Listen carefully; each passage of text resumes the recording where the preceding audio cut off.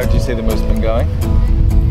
I think we're moved out, but not in the way like we're finished moving. Not in like a good way to be moved out? No, like we're tired of moving. I would agree.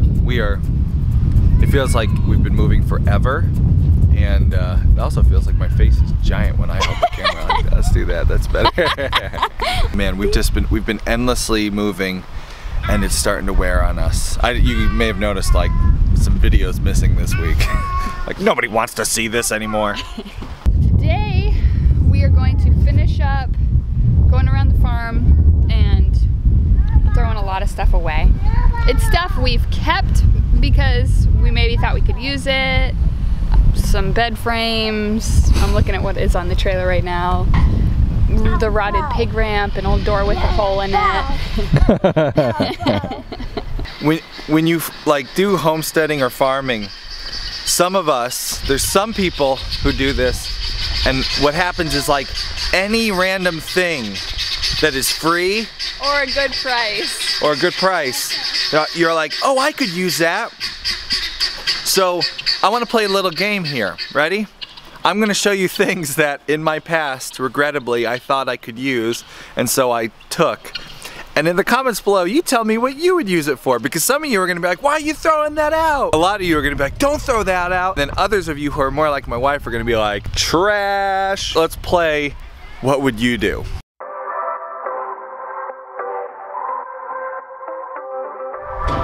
The top part of a bunk bed frame. What would you do? Giant stack of pallets. What would you do? Big green plastic wall movable things. What would you do? A giant blue plastic water tank. What would you do? So I think some of you can understand my dilemma. It's all good stuff. I could do a million things with it.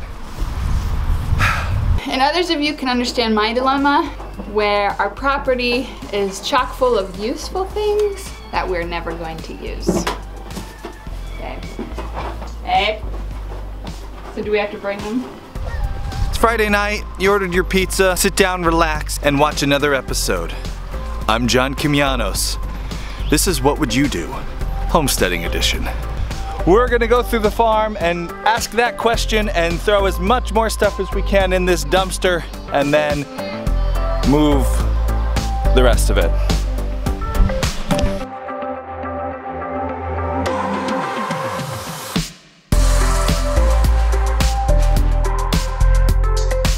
In addition to junking a bunch of stuff and packing all the other stuff, there's the endless taking down of the things you've been working so hard at for all these years.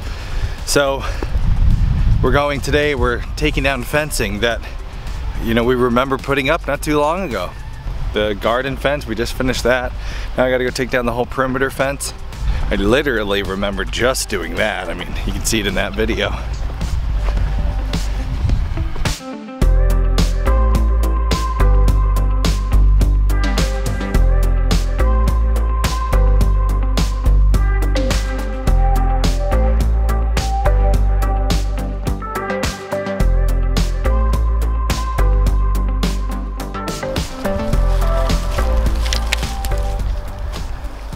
I will never ever treat people who are moving the same. First off, it's a ton of work, which if you've ever moved, you're like, yeah, duh. You gotta pack up everything you own, your entire life, and if you're moving a farm and a homestead and a big family like we are, yeah, it's a lot of stuff. Sorry, there's a lot of bugs here.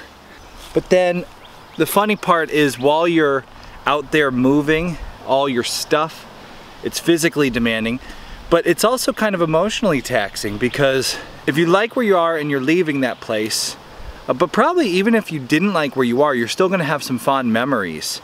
And as you're walking through, like literally undoing the work you've been doing for the last, 6 years, you're walking through the place that you have all these fond memories and that you work so hard at. And so not only is it physically taxing, but it's a bit emotionally taxing, because you're looking out and you're saying, oh man, I remember putting this fencing up before we got our cow. It was gonna be up for our cow. We were excited. I remember filling this area right here with my dad. My dad was here in the big machines and we were putting fill in because we knew the pasture needed to be more flat.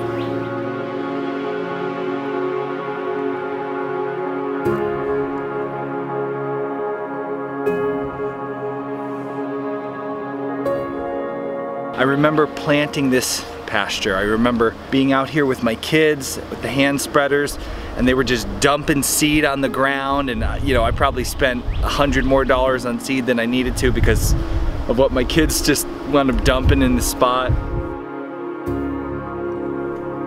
It just, you're literally walking through memory lane, taking it apart, and you feel the entire time tired, and then emotionally you're feeling bittersweet about the place that you've worked so hard at for the last few years.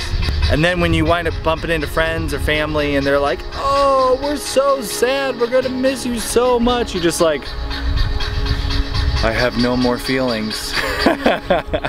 So if you're moving in the future and you bump into me, here's what I'm gonna do. Oh, hey, we heard about your big move. That is so exciting. Here, this is a gift certificate to Captain's Pizza, Beers, and Bacon. They deliver while you're packing the truck. Dinner's on us. By the way, yes, you will be missed, but we're not sad. We're just excited for you. Yeah, that's how I'm gonna treat people who are moving. By the way, that wasn't a gift card, that was just a leaf. If you're a friend and you're watching this, you don't have to get me gift cards. I'm just saying, that's how I'm gonna treat people who are moving from now on, because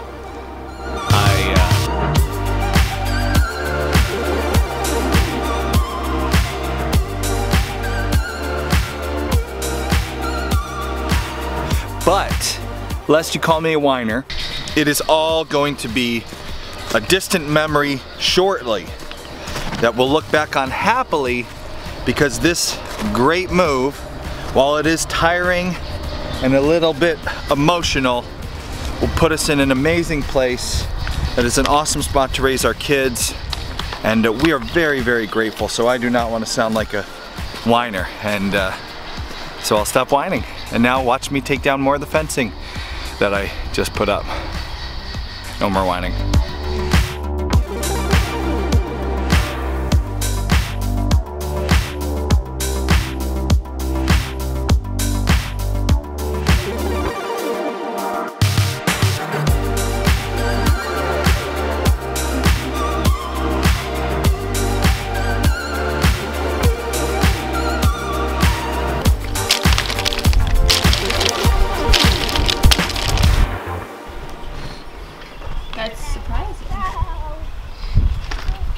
What are you doing there? Tell us about that. This is something we never do with our posts, but since we're moving, we thought we'd take advantage of this nifty little feature they have of they kind of all click together. Just easier to care. Just easier to carry that way in bundles. Got a crisis of space right now. We were planning on just having the livestock trailer and a U-Haul trailer, but we're thinking we had a little more stuff than we had originally anticipated, and it might be tight squeezing everything in. Just trying to make everything fit is going to be a challenge. Bye.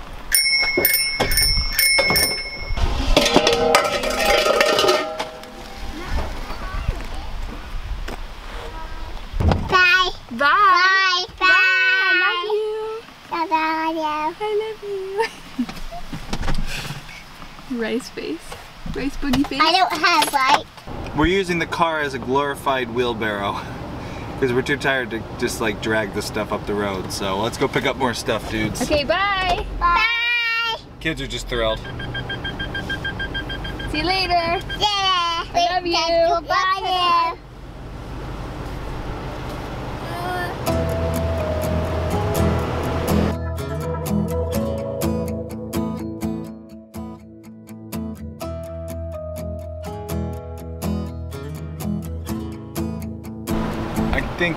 I think we gave ourselves a flat Hi, tire. Mommy. Bye, Oh, yeah? Yeah, I think our tire back here's left. I'm getting close.